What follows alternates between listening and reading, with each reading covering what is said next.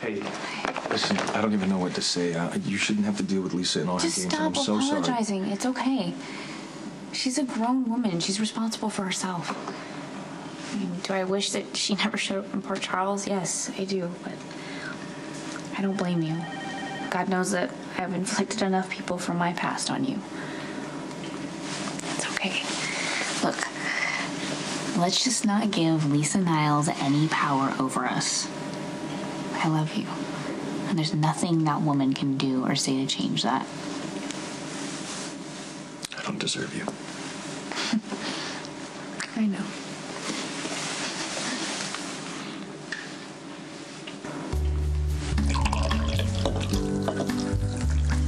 My wife and I are estranged at the moment, hence the mistress.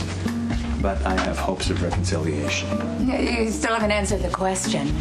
Has your wife been faithful to you? No. She strayed, but I forgave her. It's all very civilized. You know, your wife has had her dalliances. You travel with her mistress. So why the hesitation to sleep with me? Because you're a woman of substance and you might get under my skin. Well, I would like to try. Oh, no, Jax.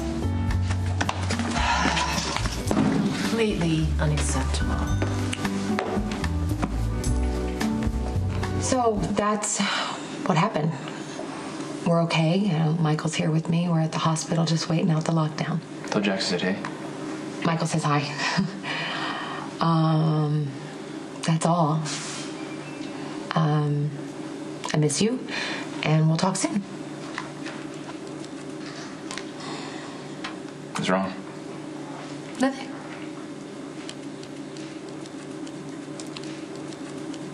I hate being transparent. Only those who know you. I miss my husband. Especially at times like this when bad things happen. Jax is so strong, you know. He's so steady. And he always makes me feel that everything's going to be okay. He balances me. And since we've been apart, I've just felt a little out of whack. You know, Mom, there is an easy solution. You know that Jax would take you back in a heartbeat. All you have to do is ask. I'm not sure that's an option. Well, it is if you make it one. Look, if you're unhappy being separated from Jax, get him back. That's funny. For a minute there, I thought you were saying you wanted to have a baby with me. Not with you. The kid would be mine.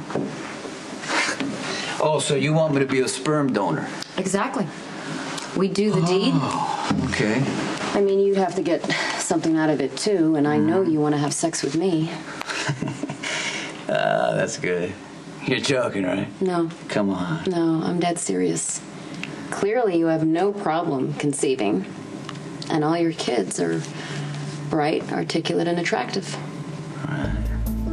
You'd be good father material if it wasn't for all the, you know, mob stuff. So I'm willing to take the best of what you have to offer and leave the rest.